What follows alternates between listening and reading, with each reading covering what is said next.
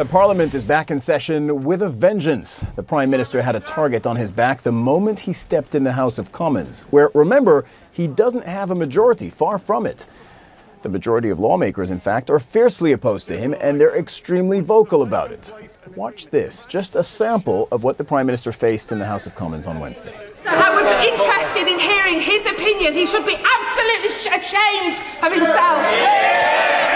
But if the Prime Minister was contrite, if he was browbeaten after the Supreme Court ruled that his suspension of Parliament was unlawful, handing him another humiliating defeat, he didn't show it. In fact, Boris Johnson was defiant. He even dared the opposition to call a vote of no confidence on him and the minority government that he leads. So if in fact the party opposite does not have confidence in the government, they will have a chance to prove it.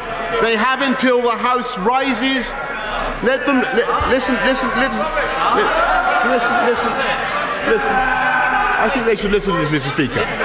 They have until the House rises today to table a motion of no confidence in the government. Come on then. And we can have that vote tomorrow. But that is a no-go for opposition leader Jeremy Corbyn, who kindly declined the offer and stuck to his guns. That is, yes to an election, to reshuffling the political deck and putting it to voters, but only after an extension to the Brexit deadline has been secured. He says he wants a general election. I want a general election.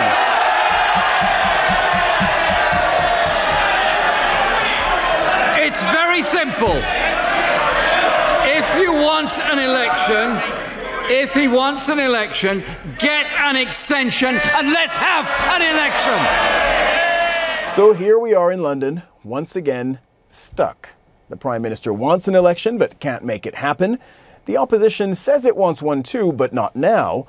And in a sign that the Prime Minister isn't done tussling with lawmakers, we're learning the government intends to try once again to adjourn Parliament. This time, though, just for a few days during the Conservative Party conference that begins Sunday.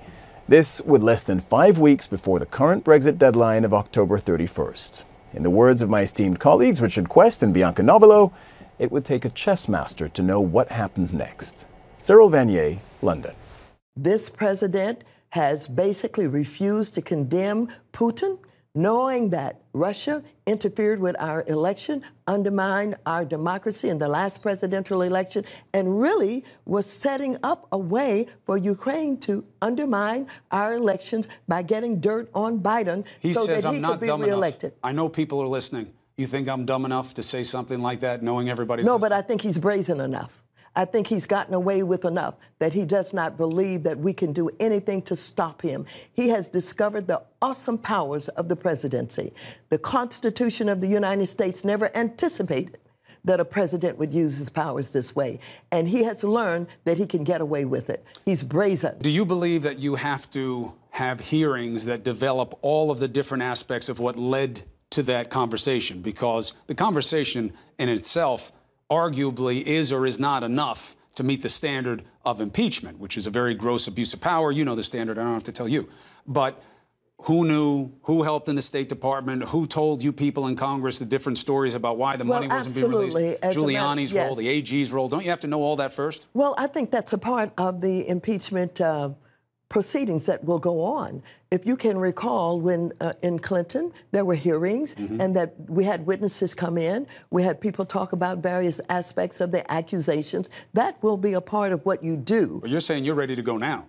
Oh, well, I think we will be ready to go very shortly because, as you know, the way the Speaker has talked about it, the 6 committees that have been doing the investigations will come together, and the Speaker's already said the latest revelations about the telephone conversation, the President with the President of Ukraine, has caused us to be focused and understand that something has gone on here that absolutely rises to the level of possible impeachment. The White House in crisis. I'm Jake Tapper. In less time than what would be your typical school day, today we've seen allegations from an intelligence community whistleblower that the President of the United States, according to the whistleblower, abused his power by leaning on a foreign leader to investigate Trump's political rival.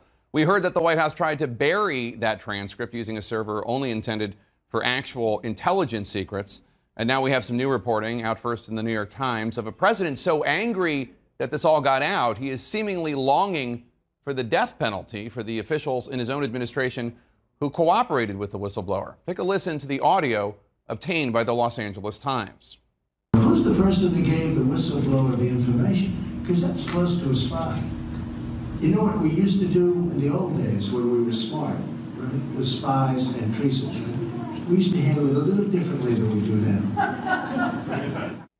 See, today we got our first look at the whistleblower complaint about President Trump, the one that sparked this impeachment inquiry. It says, quote, "I have received information from multiple U.S. government officials that the President of the United States is using the power of his office to solicit interference from a foreign country in the 2020 U.S. election."